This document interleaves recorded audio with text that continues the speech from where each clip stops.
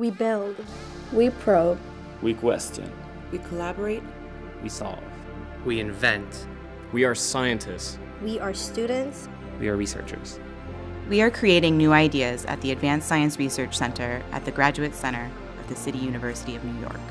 We are the ASRC. But most of all, we are seeking to change the world. We are taking on the biggest challenges and pursuing the most exciting opportunities. And we're constantly asking the question, what if? What if we could build smart drugs that can find and destroy cancer cells? Or create better sunscreens that protect our skin from cancer-causing UV rays?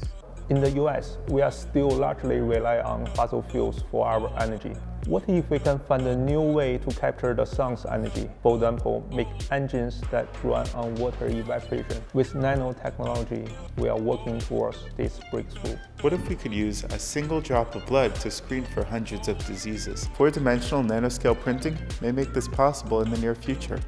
We can take on these enormous and life-changing questions by building devices and structures with the highest precision and at the smallest scale. In nanoscience, we are studying materials at the level of the nanometer, which is 1/1000th of a meter. A strand of air, for example, is 75,000 nanometers wide. This is a renaissance opportunity, cutting-edge science being conducted in the heart of Harlem. We have the most advanced facility in New York City and one of the best on the East Coast. So we designed these peptide sequences that can recognize each other and form a nanostructure. And using that structure, we can use it for different applications. I use it as a drug delivery vehicle to improve selectivity and efficacy of cancer drugs. We're bringing together established and up-and-coming researchers. We're bringing together people with different perspectives and seeing what happens when we collaborate and challenge each other. We have created a remarkable research community right here in New York City. One exciting aspect of our work is to be able to work every day with people from everywhere in the world. There are Italians, Chinese, Americans, Indians, so it's a very exciting multicultural environment. It's just really inspiring to be around these really creative scientists, and we're all working together.